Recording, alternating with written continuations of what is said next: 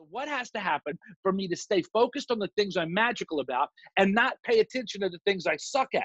Because where your awareness goes, was where you start to focus. If you start thinking about my manager sucks, my manager sucks, my manager sucks, everything your manager does will validate the fact that, see, I told you. Yeah, that's how he sucks. And what you have to learn how to do is you have to learn how to take your 5 pillars of high achievement and compact them and compartmentalize them to say, this is my focus, right? Your intentionality in this moment is critical, absolutely critical. The way you do that is first you say, what is it I want? I want to have a great day. Now, you have to know what defines a great day. So if things aren't working for you, you want to ask this question. So write this question down. What does work for me? What right now in my life is working for me? What shows up every day that I'm good at? Well, I'm good at helping people.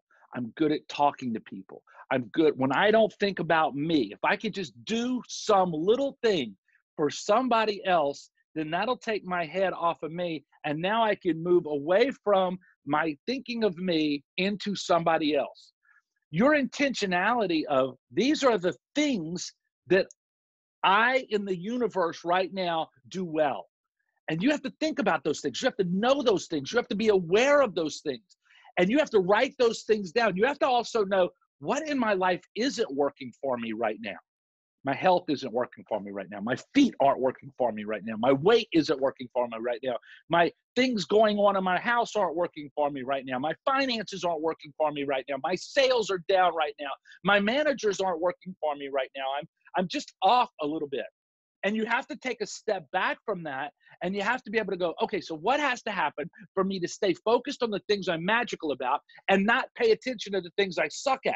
Because where your awareness goes, was where you start to focus. You have to ask the questions. What has to happen for me to have the intentionality so I can accomplish something greater than what I suck at this moment?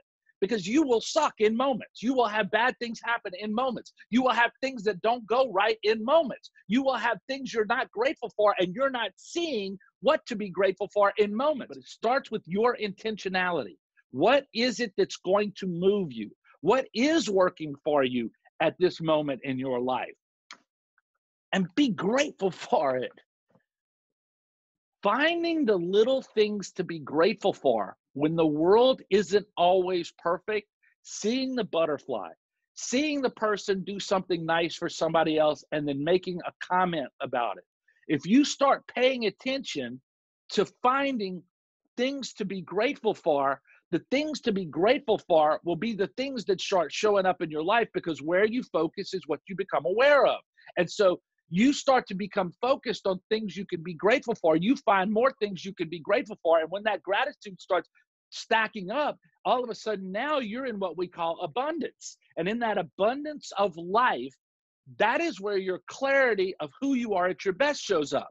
So now we're getting into the fundamentals of 5 pillars. So when your world isn't perfect, getting the intentionality and then becoming who you are at your best, stepping into your best self, your list will help you get the energy you need to break out of that cocoon you're in.